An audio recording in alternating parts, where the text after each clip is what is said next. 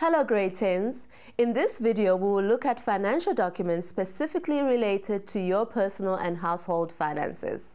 Without us realizing it, we are actually dealing with financial documents every day. Whenever money is involved, there is a record of the transaction. Even a till slip is a financial document. We are going to look at a few of the documents that are found in most households in South Africa. Perhaps you have seen some of these sorts of documents at home. A statement for a clothing account, a receipt for buying prepaid electricity, a slip or statement from an ATM to show a withdrawal, a receipt for a cash payment, and a statement for a credit card.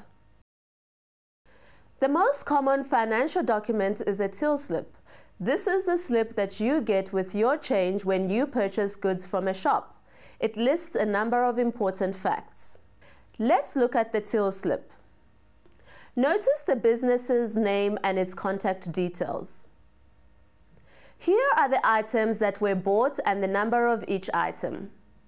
The till slip also shows which items are taxable and which items are not. Here is the total amount payable for all the goods, and the method of payment, in other words, whether the goods were paid in cash or using a card. Financial documents can play an important part in personal financial planning and budgeting. Each financial document has unique characteristics that show us all the details of a particular transaction or expense. These give us, the customers, a record of our financial matters. It's important to check these documents for possible errors because mistakes may cost you money. It's also important to know how the calculations are made and to understand the terminology used. Take a look at the extract of a savings account statement. All bank statements have certain information printed quite clearly. The date or time period of the statement. The statement period is usually written in date format and has a starting period and an end period. Pay attention to the way it is written, as sometimes only the day and month is written and the year is elsewhere on the statement. The type of transaction that took place, and funds that came in or funds that went out. Some statements call these credits and debits. Credit means adding funds to the account, and debit means taking funds out of the account. When funds are credited, the balance increases, and when funds are debited, the balance decreases. The statement will also show costs that are charged for transactions. Each bank charges its own fees. These are the costs that are charged for any type of transaction that you do on the account. It's important to look at your bank fees so that you know what you are paying for each time.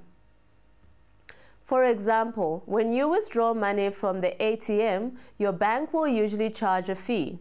Drawing money from an ATM that does not belong to your bank can cost you far more than the normal fee that you would pay from your own bank's ATM.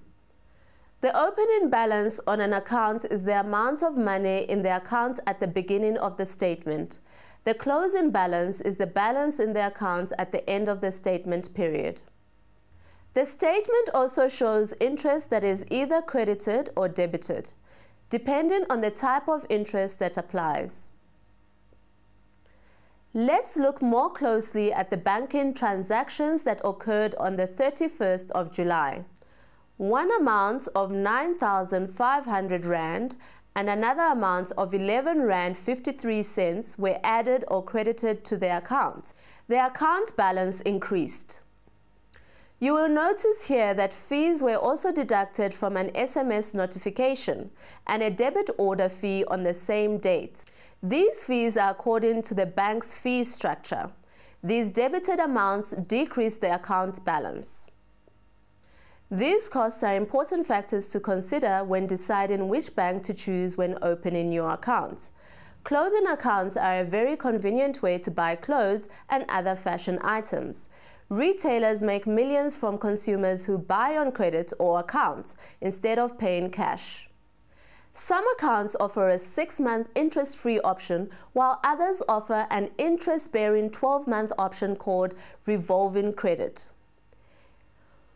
Here is a copy of Anna's clothing account. You will need to know how to identify and use the important information listed on it. All accounts have a statement date. Opening balance is the balance brought forward from the previous month's closing balance. Closing balance is the balance after all payments and purchases during the statement period have been calculated on the account. Credit limit means the maximum amount that a customer can buy on credit. Available credit is the amount of money that Anna can still buy on her account. Besides listing all the transactions on the account for the statement period, the account also states the amount due. This shows the amount that must be paid on the account on a certain day called the due date.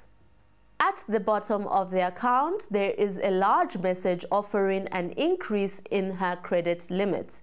This is usually offered to customers who pay their accounts on the due date.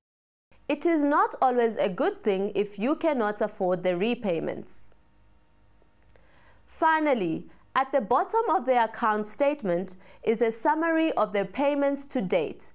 In this summary, it would list any payments that are in arrears. These are payments that have not been made by the previous month's due date. Now that we've looked at a statement and an account, let's investigate a handwritten receipt from a small business.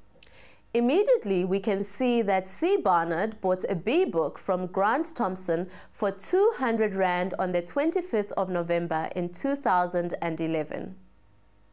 The name of the document is clearly displayed to show that it is a receipt.